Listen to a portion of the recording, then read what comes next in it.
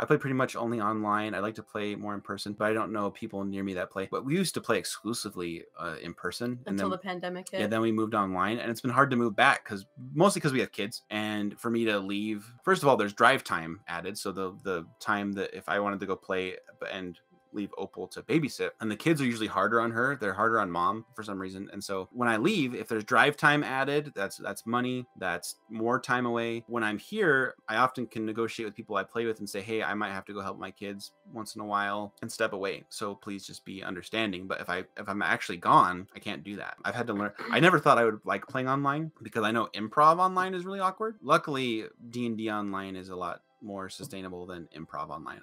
I much prefer it. But yeah, I'd like to go back to in-person soon. Just I miss that. In person can't beat it. I think I like online better. I think I Really? expend a lot less energy when I'm playing online. Like Social we don't energy? do, yeah, like we don't have our cameras on, so I don't feel like I have to like Yeah, present myself, you know? Like I can just relax like a lump. and I'm over here like, let's all turn on our cameras so I can like connect our energy and stuff. And then other people are It like, drains no. me. Yeah, I get drained. Yeah. So different styles. Josh, I grew up traveling, so I'm pretty accustomed to having online relationships. Haha. Well, that's good. I'm glad that it works for you.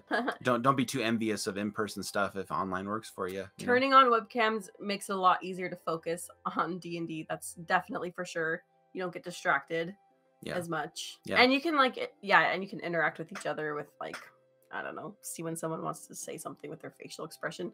But I think that, I don't know, like it's been a good transition for me because I feel like I can get up and go do something while I'm still engaged with like an earpiece, and I can walk around the house a little bit. Especially in combat where you often have a few minutes between your turns, so you can go get a yogurt or something. More mushroom root beer. Yeah, more mushroom root beer.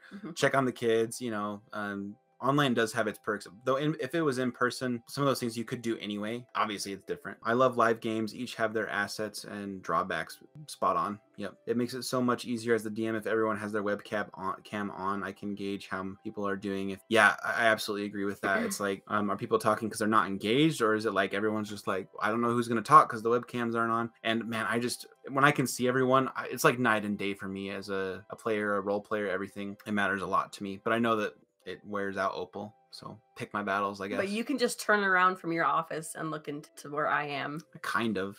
RPG Storycraft just got here. Hey, Flutes and Opal, I much prefer in-person play. Comes with a good energy. So RPG Storycraft was my DM when online started. Everyone in the group hated it, but I was like, this is kind of nice because I can kind of help with my kids. But everyone was like, Jordan, why aren't you more engaged? Are you hating the game? And I was like, shoot, like I wasn't becoming as good of a player. So there was a learning curve for me trying to balance that. But yeah, I really liked playing with the group in person more. I think I had more perks to the online than the rest of the group. So I was like the only one who was like, it was kind of nice. But yeah, it was more of a curve for me, I think.